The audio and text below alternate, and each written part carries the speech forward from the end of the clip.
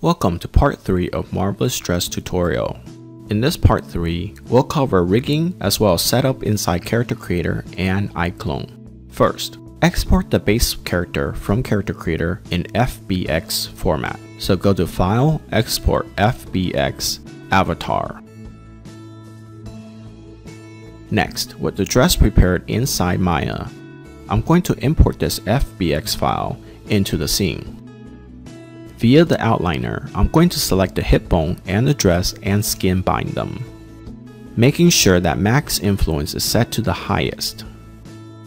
Next, if your software of choice has a transfer skin weight tool, then I would highly recommend going this route. Just make sure to transfer by name association for the best results. Now it's time to test the skin weights by moving the joints around. If you have a set of test animations, that's even better and more convenient. In some areas, transferred weights are not perfect. For those problem areas, we'll have to fix it manually, and the method you go about doing this will vary by software.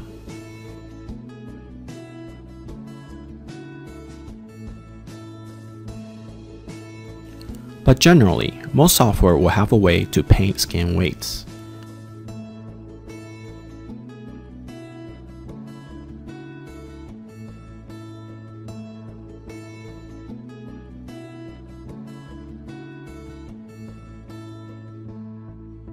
Or, if you are more technically inclined and want better accuracy, I would suggest a direct input tool like this component editor.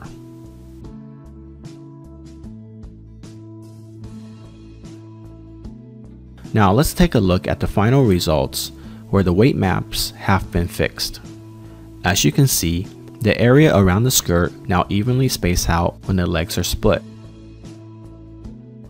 The back as well. If we take a look at the weight maps, you'll notice that the influence is fairly even out. So now we are ready to export this character. To do this, first, reset the figure to the default pose. Then select only the components we want to export, like the skeleton and the meshes. And go to File, Export Selection to save in FBX format.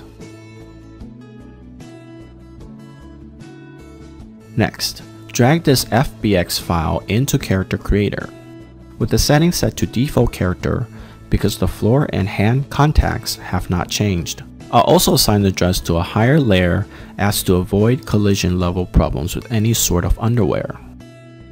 Now, we'll need to adjust the material settings because the dress is looking a bit faded. To do this, I'll have to adjust the strength of the diffuse map back to 100. Turn ambient color to black, and adjust the specular and glossiness settings to tone the highlights.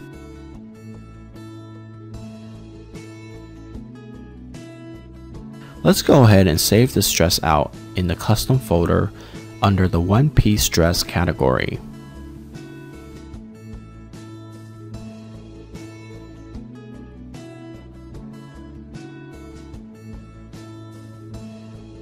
And reset the scene by going to File, New Project, while discarding our current changes. This is because the body that came in with the dress is just an import facilitator. To create a proper eye avatar, we should reapply the dress to one inside CC like so. Now we can customize the character in all sorts of ways, such as morphing the body,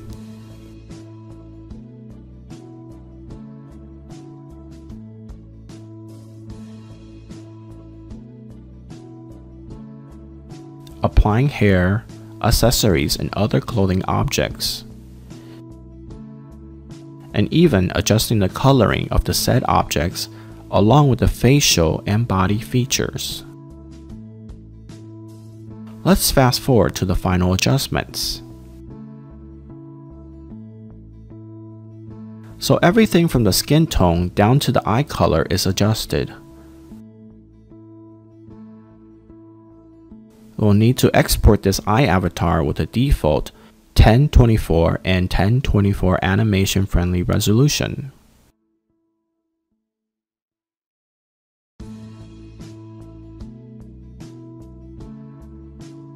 Once the character is inside iClone, we should apply cloth physics to the dress by opening the physics portion of the modify panel.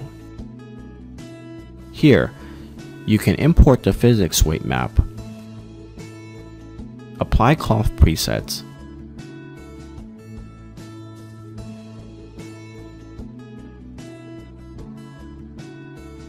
and adjust various cloth properties. Also, don't forget to adjust the collision margin, as that can have a big impact on the simulation quality. Now, we'll just apply the animation from the content library to test the cloth physics.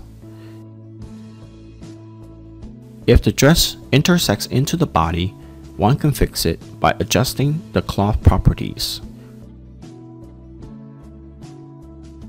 or adjust the collision shapes on the character under the Edit tab in the Modify panel.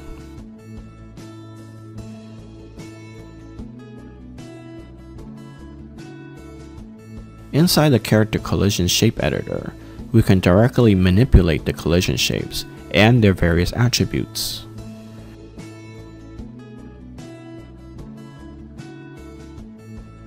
Now, let's take a look at the final result as our character does a catwalk.